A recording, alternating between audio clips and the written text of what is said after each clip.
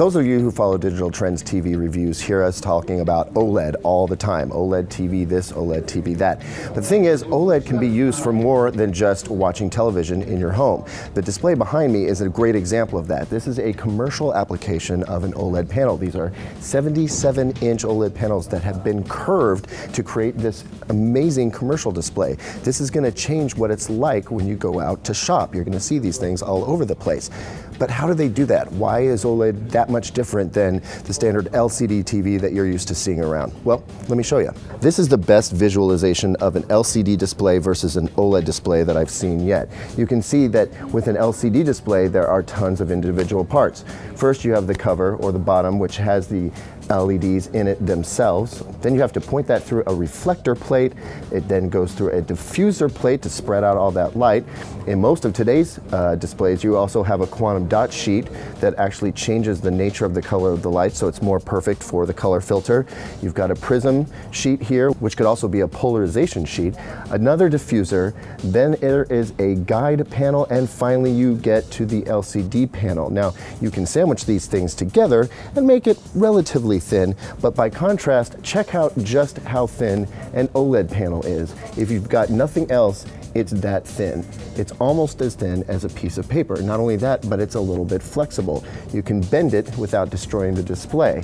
And it's also rigid, which allows TV makers to do some pretty spectacular stuff. Because the OLED display is both flexible and rigid, you can do a lot of fun things with it. Case in point, you can actually turn the display into a sound making device. So instead of putting speakers inside a display, which makes it very bulky, you can use the display itself to emit sound. What they've done here is placed actuators on the panel itself and turned the display into a speaker. You can use multiple actuators to get stereo sound. And as you can see in this demonstration, it's quite effective. What you see visualized by these beads bouncing up and down are sound waves moving the beads up and down.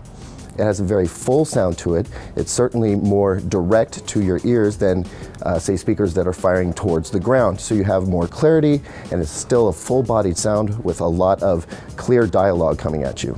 This, I think, is the coup de grace of OLED, transparent OLED. This is something that we started to see in some refrigerators, ovens, but here in a traditional TV type display, you can imagine all kinds of retail possibilities where the product you're talking about in the display is actually sitting behind the display. So there's this weird dimensionality going on here. Plus, I think it's just really, really cool that you can get an actually convincing looking display going on a completely transparent panel.